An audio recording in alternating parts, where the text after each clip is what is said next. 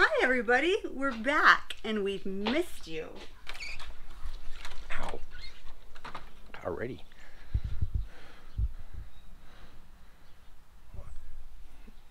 I just opened the door to go outside and the screen poked me. Is this going to be a day like this?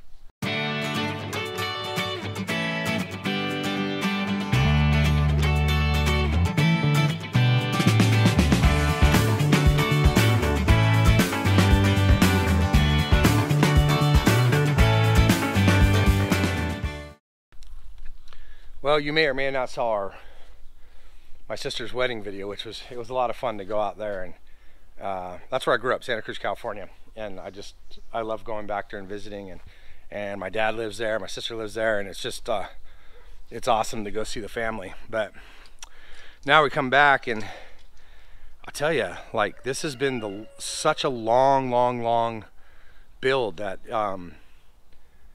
you know, taking a 2-week break from building the bus has been like you lose your mojo a little bit. It's so good to be back in the bus. But now we have some big jobs to get down to business on. This will be by far the biggest fabrication on the bus. It's just big. So Mike's going to be getting ready for building the roof rack, and I'm going to be getting ready to take the next step in the shower.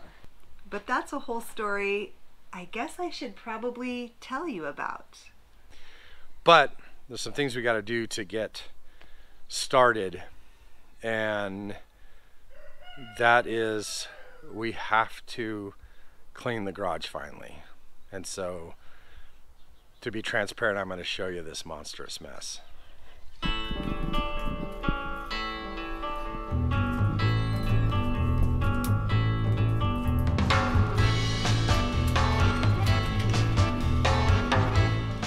From the very first bus build I ever saw, which was Expedition Happiness, they did an all-in-one bathroom that was completely tiled with these beautiful, deep, rich, green ceramic handmade tiles.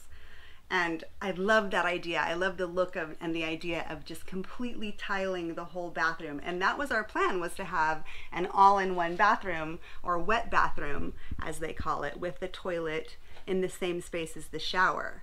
So it made complete sense to just tile the entire bathroom. But then at some point I saw this really cool chick do a broken tile shower, which was awesome. So, as you can see, we have our work cut out for us. This is from me being lazy and just cutting wood and throw it on the floor or not sweeping. So that is where my idea was born, that instead of just doing a white tile shower, that I would love to use all recycled materials and do, I don't know, like a mosaic in a broken tile shower. And somewhere along the way, this idea blossomed to make an ocean mosaic. So the bottom half would be this ocean water, and then the top half would be the sky around you. But today, it just has to get done so we can do the welding. I have to do the welding in here because I'm using a CO2 argon mix on the welder, and it has to be you don't want any breeze blowing by, because then it blows the shielding gas out of the way and messes up your welds. And so if we can clear off a space over here to work in, big enough to accept the size of these things that we're going to be building, and you're going to be blown away, then I'll be able to weld safely and with really clean welds over here, and be able to make something that's structurally sound, and then it's pleasing to look at, so you don't see these like horrible welds in there, and then I don't have to spend hours grinding, because that's not my favorite thing to do. So that's what we're doing. So that's when I started shopping for ceramic tile at the Habitat for Humanity Restore and yard sales, like every place I could possibly imagine. I started shopping for colored tile to make this picture I was envisioning.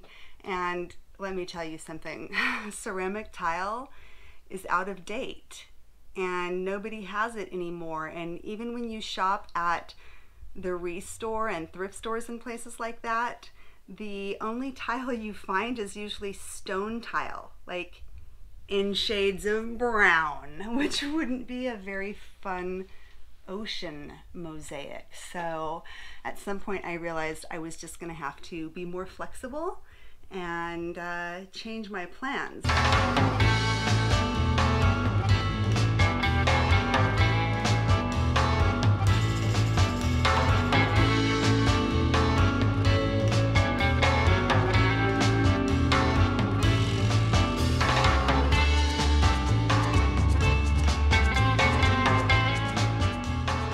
So at some point I decided to start practicing grouting so that I would be experienced at it by the time it came time to grout our shower. So I started working on projects that I had seen online, and I was very inspired. Let me just show you.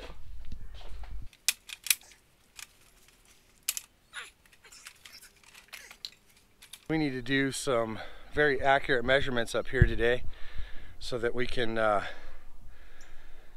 prepare for this next project and accommodate some of the things in the way that could pose a problem for us.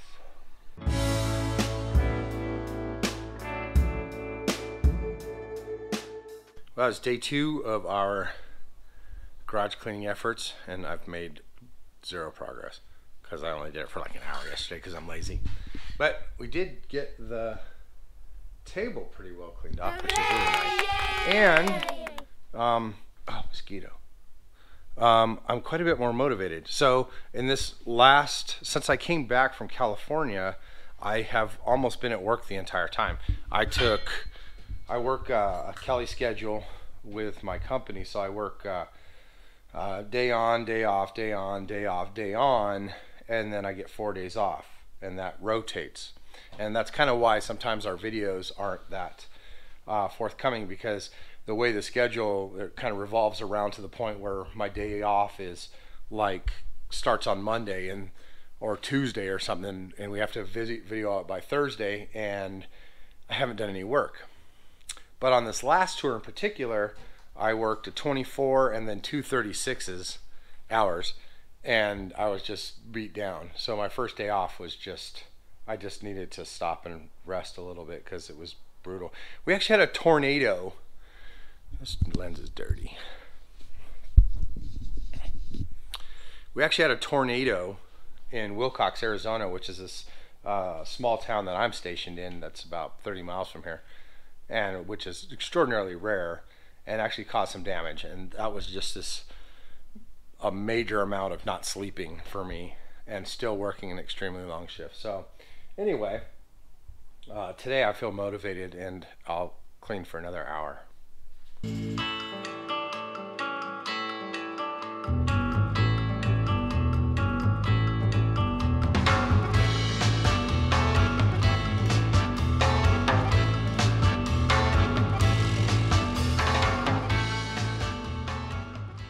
Okay, you guys, so in the spirit of being transparent, I have to tell you what happened yesterday while Mike and I were each filming our separate parts so we could try to get a video out in time. We each had our own GoPro, and I was filming and telling my whole story, and every time I was clicking the button to record and stop recording, I was clicking them backwards the whole time, which is ridiculous because it makes a completely different beeping sound whether you're starting or stopping, but like it wasn't registering in my brain. So I kept pressing the button and talking to the camera and showing what I was talking about, and nothing was being recorded. When I sat down to edit this video, all I had were a bunch of clips of the floor and my armpit and there were no clips of me telling my story. So here's what I was trying to say, is that in order to practice my grouting to get ready for doing a broken tile mosaic shower, I started doing broken cup mosaics, which I just learned about from stumbling across them online, but I thought it was a perfect way to practice. So these are the things I've been making.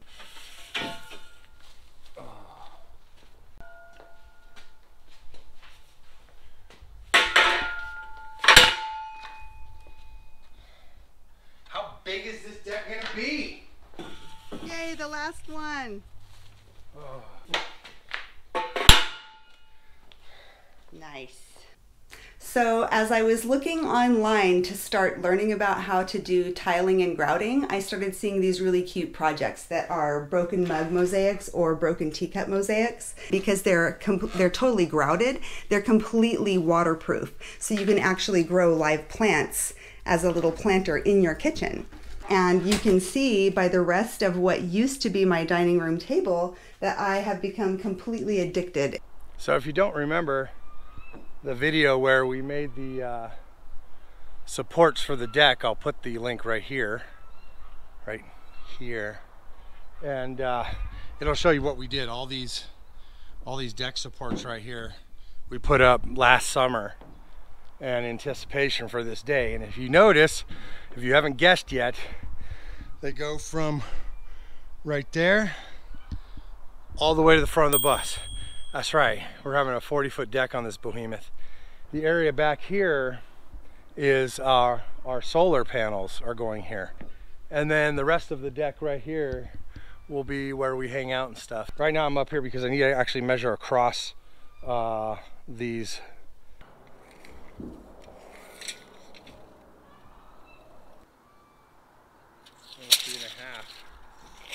93 and a half. It's slippery up here, man. I'm gonna die. So 93 and a half is like 7 foot 2 inches.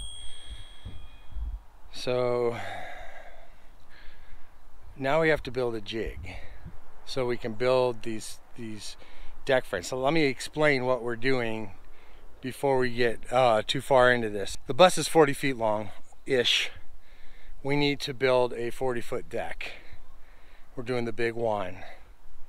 And in order to make this work right and to make it possible, I'm not going to be able to get a crane out here to lift a 40-foot deck up here. So the only way we're going to be able to get this on here is we need to be able to build it in modular.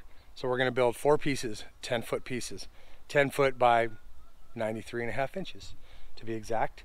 And we'll be able to lift them into place. We've already pre-drilled all of our supports. So the idea is to get it up here, clamp it to the supports where in a known location, so it's level on the supports. And then once it's clamped, we can drill it through the existing support holes, drill it out, drop bolts into it, and then move on to the next one, and they'll be bolted to each unit will be bolted together as well as bolted to the supports. The things that we have to watch out for, though, is that we have obstacles like this right here that we have to build around, so that the deck is there's a cutout for this, so we can still open this thing and such. So we need to go to Ace Hardware. We need to get some lumber to build the jig to help me build these 10 foot 10 by 7 foot 2 inch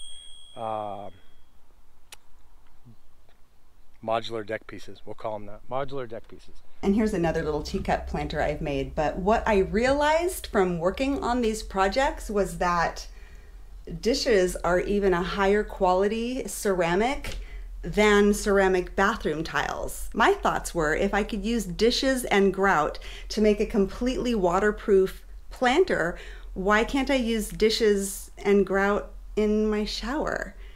Because dishes come in all the colors I've been looking for to make my mosaic. Okay, first thing first, we got to cut this at 1.5 feet. I'm making a pedestal with 4 tall corners to hold the metal so that the floor is not level. So I need to make a very, very level surface for everything, and it just needs to be level in the corners. So we're going to level the corners.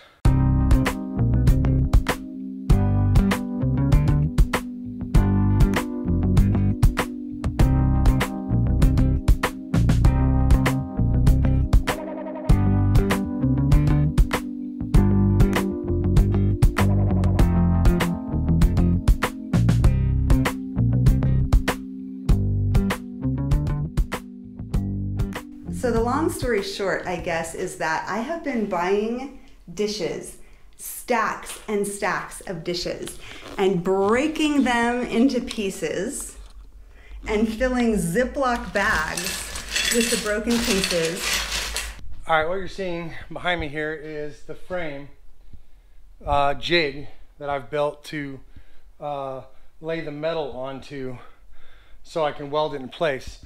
What I'm going to do now is I'm going to take a laser level and hit each one of these posts from here, and so I create it's an auto leveling laser level, and it'll cast a line over all these things. I can mark them, cut them, put them back in the same spot, and then they'll be this will be a level surface regardless of the floor, and that way when I put it up there I'm not having to twist things into place. And then I made a pattern for my mosaic by measuring all of the shower walls and cutting those pieces out of a giant roll of brown paper. So I made a piece that was the exact size and dimensions of each shower wall, and I laid the whole thing out on the floor of our back bedroom. I had to get rid of the bed and get rid of the furniture, and I'm telling you, making mosaics has taken over my entire life, and this is where we're at so far. This is my broken dish fish mosaic. And I have to be honest, when I had the idea of making a mosaic, it did not include any marine life whatsoever, because then my artistic ability wouldn't be really challenged as long as I didn't have to make fish and complicated things like that. So it was just gonna be just shades of blue and aquamarine water and then shades of sky. But as I was running out of blues and greens in plates, I started thinking I needed to add some more interesting things into the mosaic so that I could use other colors of dishes. So this is my high-speed laser level, and as you can see, it's casting a laser line for us. I'll go over here so you can see it all. We got laser line, laser line. Over here is the actual center one, and then one more on here. So that's going to give me the cut line I need, so I can create this extremely level surface. So now you can actually see the line right at the very top edge of this. Oops.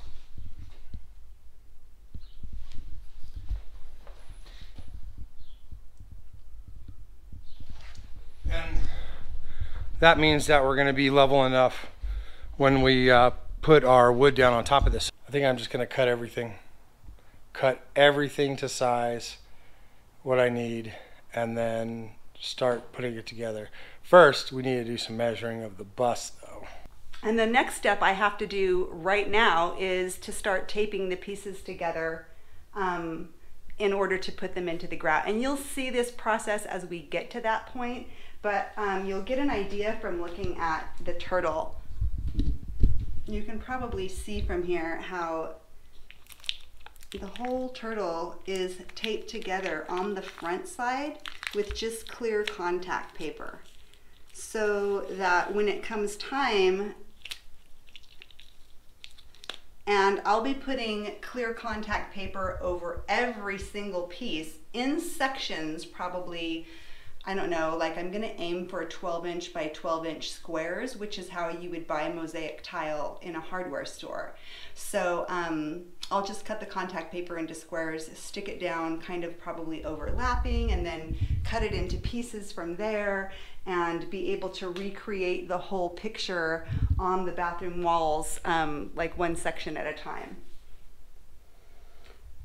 So that's my huge crazy project, you guys, and I do not know if it's even gonna work, but you'll get to follow me along the way and find out whether it does. And if it does work, you guys, if it does work, it's gonna be like the most cost-effective tiled shower ever.